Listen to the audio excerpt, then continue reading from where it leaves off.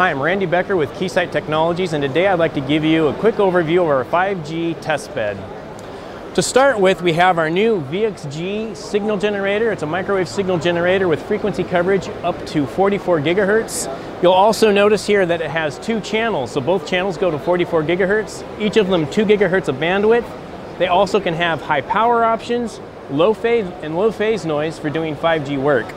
They can also be phase coherent for testing phased array chipsets, and it's also used for generating a wanted signal in the presence of an unwanted interferer that might be of a different modulation type at a different frequency and power level. In this application, we're going to use them to generate a 2x2 MIMO spatially multiplex signal for testing our device under test. The two outputs are fed into our two probe antennas, which are cross-polarized, one horizontal and one vertical. Our device under test in this configuration is a phased array antenna, an 8x8 phased array antenna that's also cross-polarized. And we're going to make some measurements and see how well it's performing. The output of the phased array is also at 28 gigahertz. I forgot to mention that we're doing this at 28 gigahertz, which is in the FR2 band for a new radio. The output of the phased array is at 28 gigahertz and is being fed into our UXR Infinium scope. Now, normally you'd think of a scope as not something that you use to make frequency domain or demodulation analysis, but because this scope is so high performance, we're able to make a number of different measurements. The sample rate of this scope is 256 gigasamples per second, so it's extremely high sample rate, giving us an instantaneous bandwidth of 110 gigahertz. So from 0 to 110 gigahertz, we can instantaneously acquire that in a single acquisition. The scope also has a 10-bit analog to digital converter, giving us near spectrum analyzer-like dynamic range and demodulation results. So now we'll look at some of the results. We're actually running our VSA software inside the Infinium scope. I have it shown here on a separate monitor. To start with, you can see the spectrum. So I have two colors here that you can see in the spectrum, a light blue and a dark green. Those represent the signals from channel 1 and channel 2.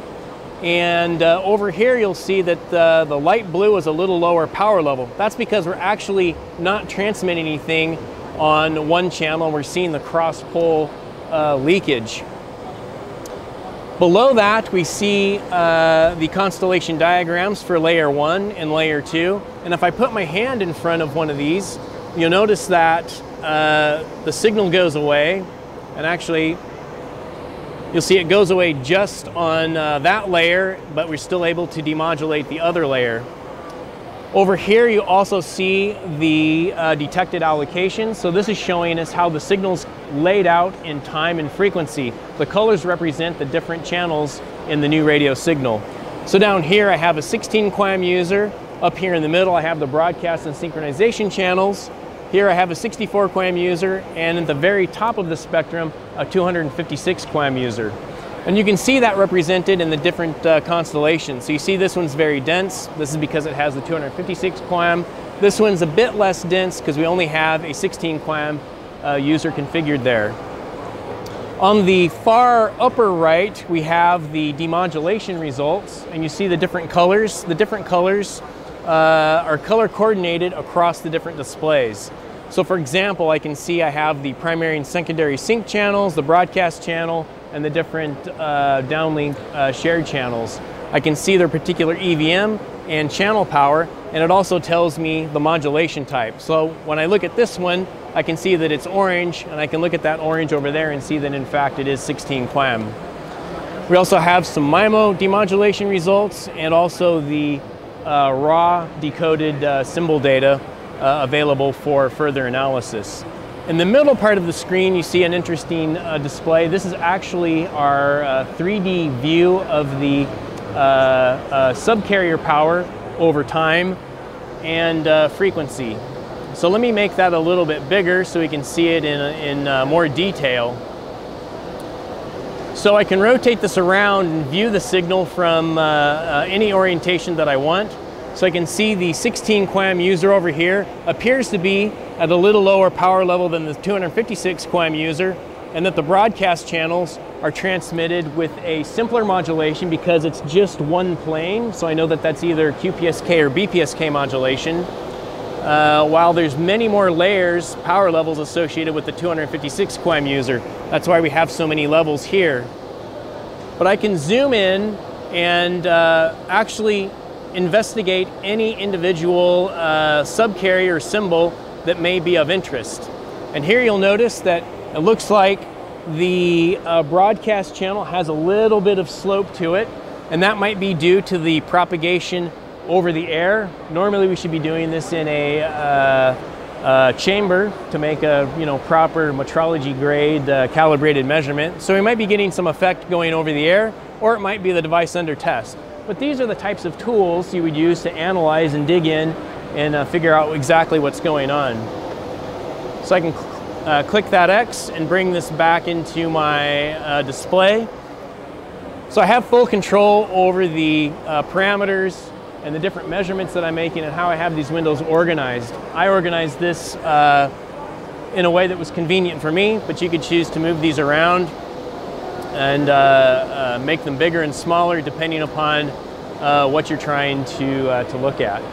And now we'll finish by going to this third monitor. This is actually also running inside the UXR, but shown on a third monitor here. And let me resume the demo. I actually have our pathwave test connected to the instruments and our device under test. And you'll notice that the antenna positioner is now moving. So we're moving the antenna positioner, and while we're doing that, we're also electrically steering the beam back to the probe antenna. So this will give us an idea of how well the device under test is performing over a range of different mechanical and electrical beam positions. So we're collecting all of that data, and below here you can see some plots representing some different things that are pretty interesting. So to start with, this upper plot is showing us the actual antenna pattern from our phased array. So here you see the main lobes, and you see a number of the different side lobes below there. And this bottom trace is a little bit different. It looks a little more boring actually, but gives us some very important information. So what we do in this case is we mechanically move the array to a certain position and then steer the beam electrically back to the probe antenna, and we do that over the full scan volume. And this gives us an idea of how the power varies as we're moving that beam around. So you could imagine that a user, we might want to be able to track in 3D space, and if we move the beam to a certain location, we don't want to see that power going up and down. We want to see that the power is constant no matter where we're pointing that beam. And so here you see more or less a flat surface indicating that, okay, as we move the beam over that 3D space, that we are seeing that the power is remaining relatively constant. So these are a few of the different things that we can measure with our 5G test bed. If you have any questions, contact Keysight.com. Thanks for watching.